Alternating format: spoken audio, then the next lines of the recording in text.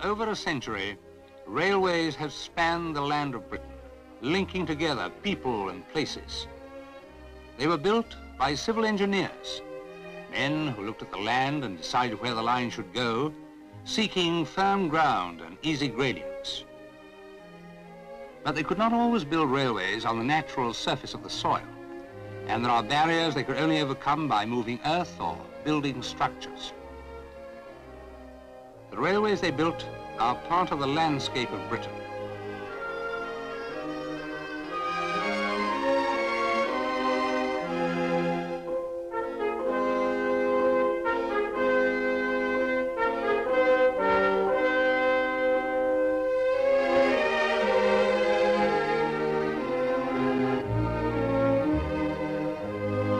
We see the work of civil engineers on every side, and if we go back 100 years, we can discover how they carried it out.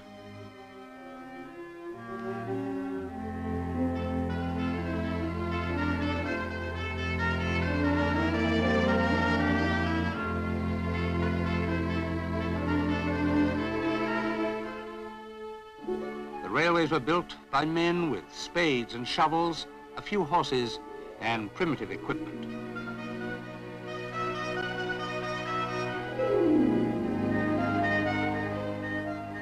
This was all planned and organized by some of the first professional civil engineers.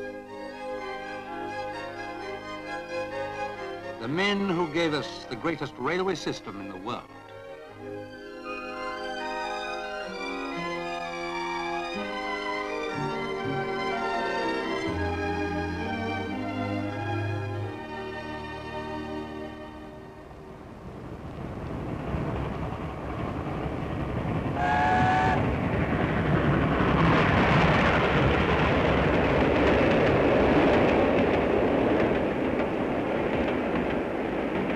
Now we're bringing up to date our railway system under the Railway Modernization Plan, with its great program of civil engineering. I'm opening up a bottleneck at Potter's Bar that holds up trains on one of the main lines up to London. A lot of our work is moving earth, but we've replaced the spades and barrows of the pioneers by machines.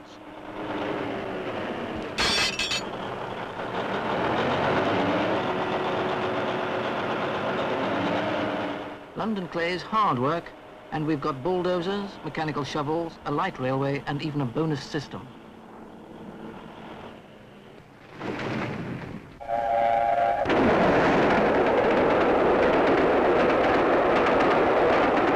"200 miles further down the same line, we're using a more specialized machine, which only needs one man to control the whole operation.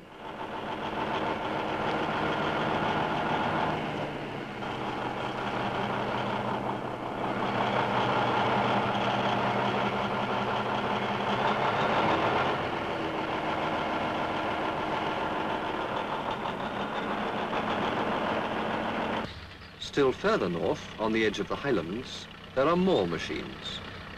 In the last century, many railways competed against each other here. And we're streamlining the results of that rivalry. We have to clear and flatten this great area of land, besides diverting a small river. Bill Wood is the resident engineer, and is responsible for checking every detail as it is carried out, and planning the execution of the work as a whole. Right.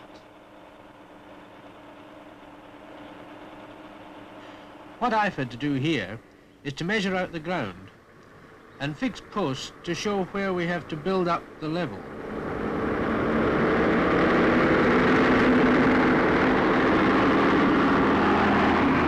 The lie of the land varies, and here there's less to do. Johnny Patterson is cutting the tops off any humps and using that earth to fill holes as he goes along.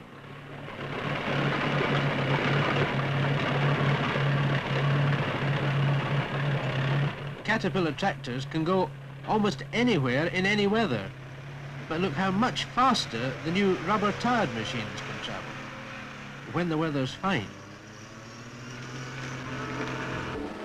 We are preparing the ground for over 60 more sidings near the steel mills of South Wales. This is a very different job, for there are extensive sand dunes, and most of the site is made up of blown sand. The engineers here feel rather like the walrus and the carpenter, who wept like anything to see such quantities of sand. If this were only cleared away, they said, it would be grand. If 7 maids with 7 mops swept it for half a year, do you suppose, the walrus said, that they could get it clear?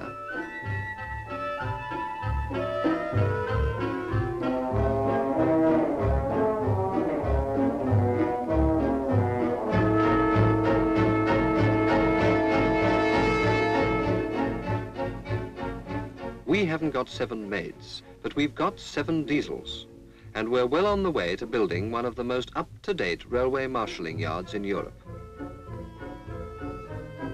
We've just finished one in Scotland, so let's see what all this marshalling yard work is leading up to. Here at Thornton, the yard is for making up trains to carry coal from this new pit of the National Coal Board. The latest equipment has been fitted in our control tower. There are television cameras to overlook a wider area, and radar helps in controlling the speed of wagons as they pass through automatic retarders. But a marshalling yard depends above all on civil engineering, for there must be a reception area large enough to take in several trains of empty wagons every day. And the rest of the yard must have plenty of room for making up many trains at the same time. While the gradients must be worked out so that any wagon can roll under its own weight from the top of a hump to the furthest part of the most distant siding.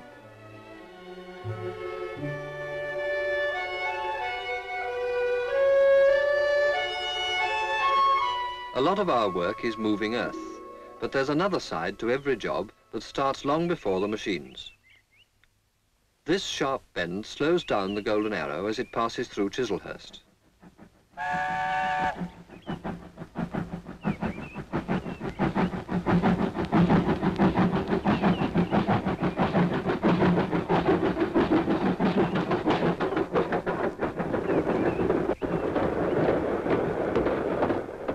A smoother, much faster curve has been worked out on paper. But before any earth is moved, Jim Moorhead has to mark out the new curve on the ground. I suppose the old line was marked out in exactly the same way. But even if they had to ride here on horses, they didn't have to worry like us about working on a busy railway. My chainman has to look out too for the live rail. He'd be in trouble if he used his ordinary steel measuring tape.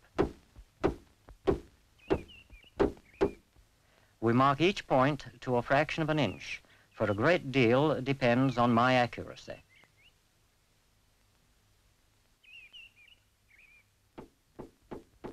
So anyone who wants to be a civil engineer must learn to use this instrument, the theodolite. That's one of the first things we teach at our Paddington school. For when we make maps or plans, we use a theodolite to fix the position of objects on the ground. Every civil engineer has to have a great deal of training, and we've specially picked every boy in this school. He's got at least 5 years' hard work ahead of him before he can become an associate member of the Institution of Civil Engineers, which is our recognized professional qualification. It is when he can put the letters A-M-I-C-E after his name that he'll know that he has really arrived. When he learns to use a theodolite, he also finds out how to put the results down on paper. There's a lot of paperwork, but in the years ahead, lives and lots of money will depend on his plans.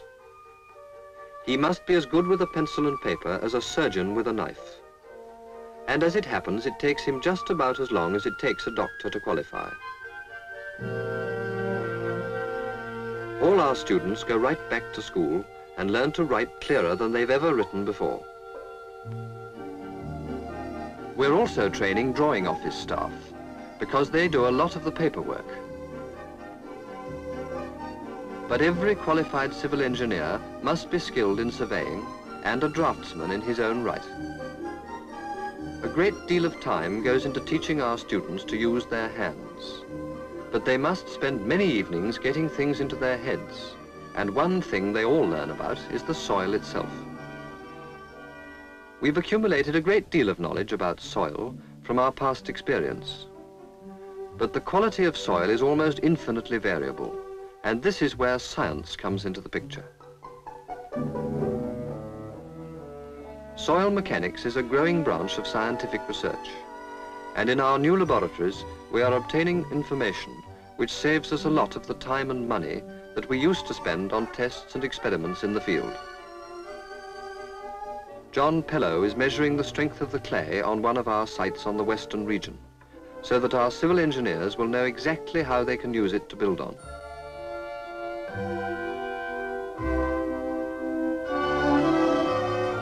The carefully prepared sample of soil is surrounded by water at a constant pressure.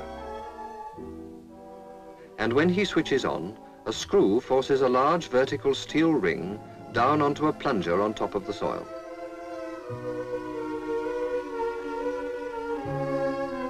The ring is compressed between the screw and the plunger on the soil, and a gauge measures the distortion.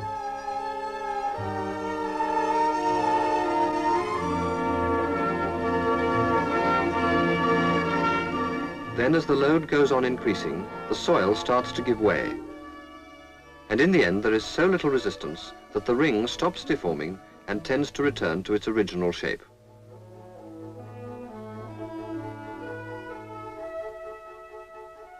From such a graph, we estimate how any particular soil will stand up to any load.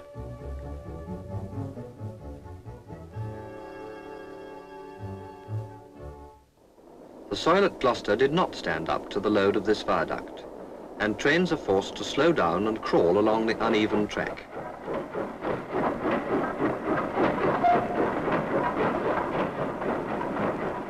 We have to cope with this problem and build a new viaduct. I'm using piles to build on. We've made tests, and each pile is designed to a calculated strength and size.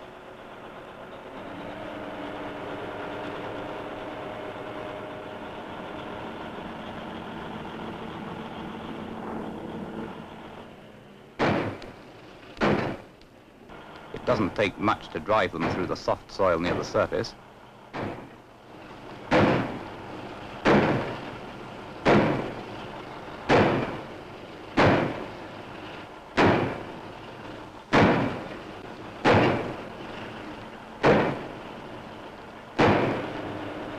The length is right.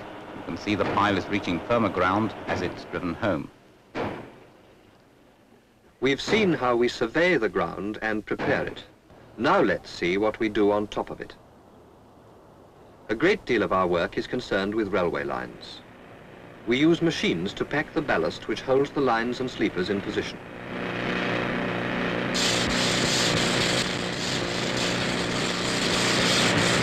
In many parts of the country, we are busy replacing some of the shorter lines of the past by long lengths of smooth welded rail, here being laid straight into the chairs.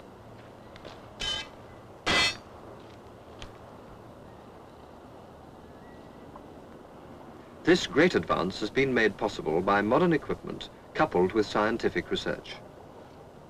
In this special laboratory, we are testing new ways of fixing these long rails by measuring what happens when we heat them until they buckle. Temperature number 16, 69, vertical gauge number 16. 0098. Number 21, 0090. Number 21 is moving quicker.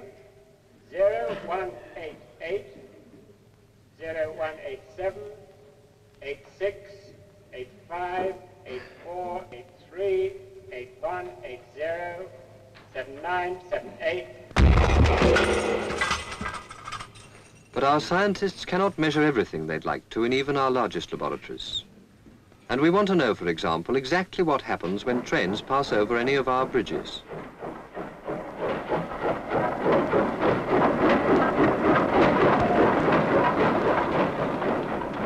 Chepstow Bridge has been in service ever since Brunel built it 100 years ago. And this complicated structure still carries our far heavier trains. It is impossible to calculate on paper exactly what is happening. Today, John Lucas from our Derby Research Department can make an accurate measurement of the slightest stretching or compression of the metal. He has polished up the surface of a part of a girder and is now coating it with a very strong cement.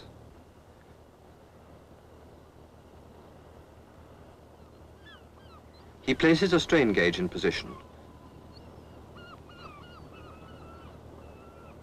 This is a thin piece of plastic supporting a fine metal grid through which a current of electricity will flow.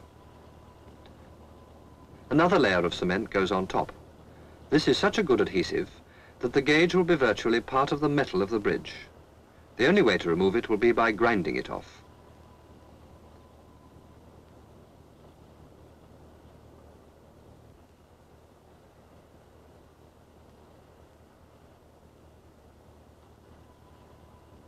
There are 46 of these gauges on selected measuring points,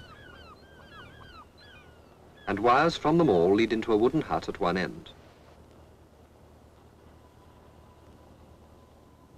Inside the hut are the recording instruments. All the gauges are carefully balanced so that the relative movements of many parts of the bridge can be recorded simultaneously on film by moving spots of light.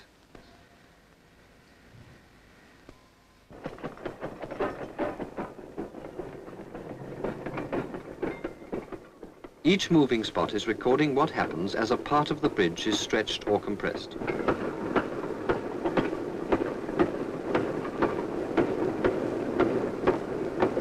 We discovered from this that there is no movement liable to cause serious fatigue.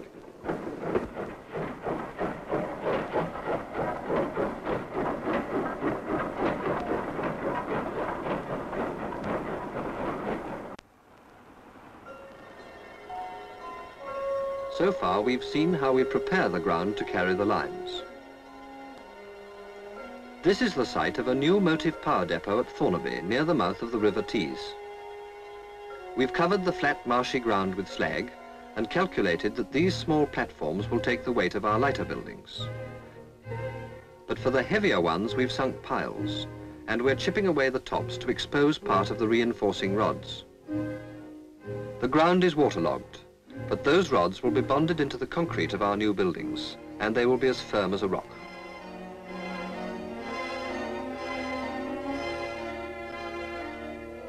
Pre-stressed and reinforced concrete are some of the most exciting media we use, for we are discovering new possibilities every day. We've used concrete in our new diesel sheds at Darlington. The roof is built with slender beams that admit plenty of light, while the floor has the rails mounted with far more working space underneath than in any of our old sheds. On the flat fenland below Lincoln Cathedral, we are building one of the largest goods sheds in Europe.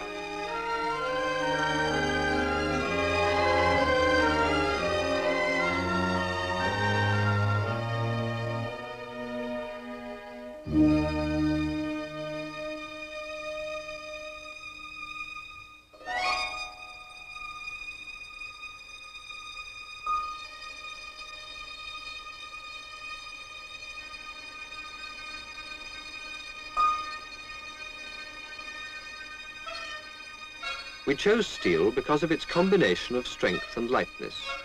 A concrete frame would be much heavier and need more piling in this soil.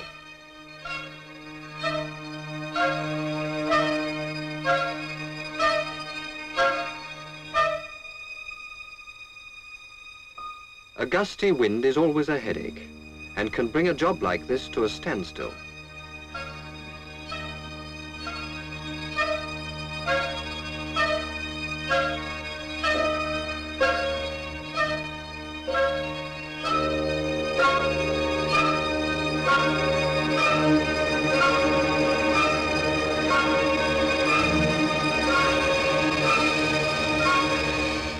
It's only when everything is just right that we can bolt the sections together ready for welding. At Banbury, there's a real adventure in design, for we are using concrete, steel and glass to build a completely new station. with plenty of space and light for our passengers to move about in.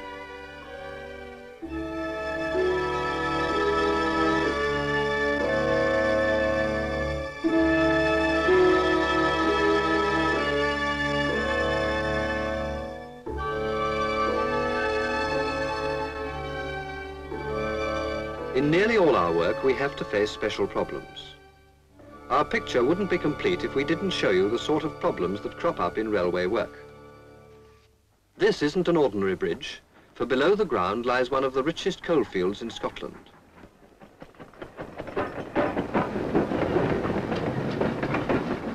And as the coal is taken out, so the surface will sink. This was the problem that faced our resident engineer, Alan Jackson. This ground will subside 11 feet in the next 30 years, and I'm checking how far it's fallen since we started work here. We've designed the bridge so that it can be lifted up as the ground goes down, and that crack in the decorative block, which can be easily replaced, shows the bridge has moved already. The main platform does the work, and a thin layer of felt between it and the supports permits some movement without damage. As the sides sink, the main platform can be raised from several jacking points and built up underneath. The center of the bridge is fixed to trestles, and these too can be lifted up to allow new sections to be bolted into place below. A more general problem we face is that great armies of labourers are no longer available to build our railways. A vast number of bricks were used in the original tunnels at Potter's Bar to withstand the pressure of the surrounding clay. We are driving new tunnels alongside the old, but we are lining these with prefabricated sections. It was decided to make the parts of concrete and to build a factory right on the spot. The mixture is made up by weighing each part automatically into hoppers. A button is touched and the exact quantities drop onto a moving belt and are carried into the mixer.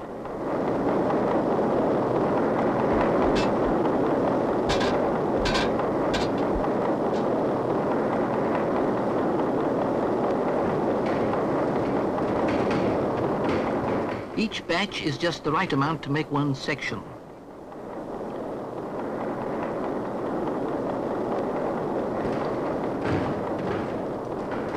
These sections will form the walls of the tunnel, while in another shop we make parts to form the base.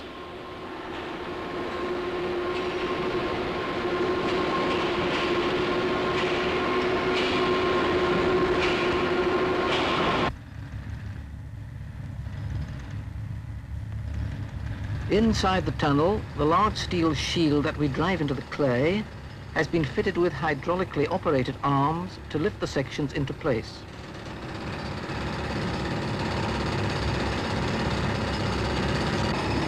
The more traditional methods took hundreds of skilled bricklayers to build walls as thick as these. But with modern equipment and materials, a few men do the work and in a fraction of the time and cost.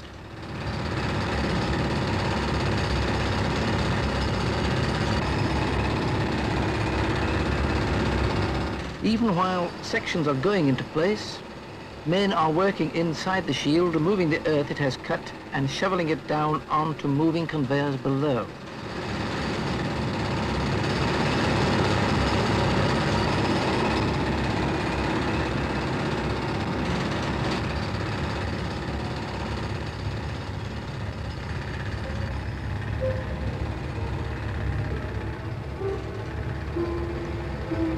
But our greatest problem never faced the pioneers, and makes modern railway work some of the most difficult and fascinating of all civil engineering. We have to do our work on the most heavily used railway system in the world. We are building a flyover and a dive-under at Barking, where the Tilbury, the Southend and the Upminster lines cross. I'd call this a straightforward piece of engineering, if I could stop all the trains and do the job. But no, people must go to work, and the trains have to keep running, and it has taken me months of shifting tracks to get room for these concrete piers on the left. I've only just won this little island for my piling frames.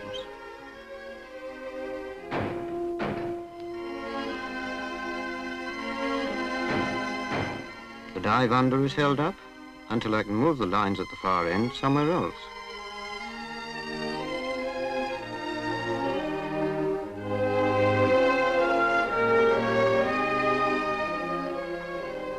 Soon I will be able to put trains on this track and get one more little bit of valuable working space. But first I have to get the new line over the river.